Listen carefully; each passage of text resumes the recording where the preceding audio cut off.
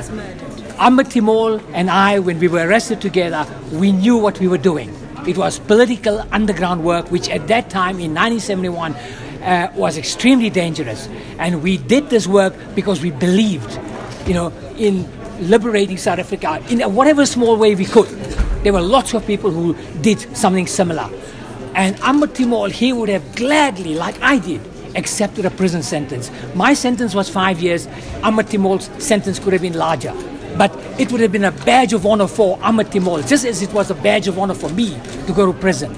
We would never contemplate suicide. How could we? We were politically committed people who would do anything to, dismantle apartheid, to fight apartheid in whatever way we could.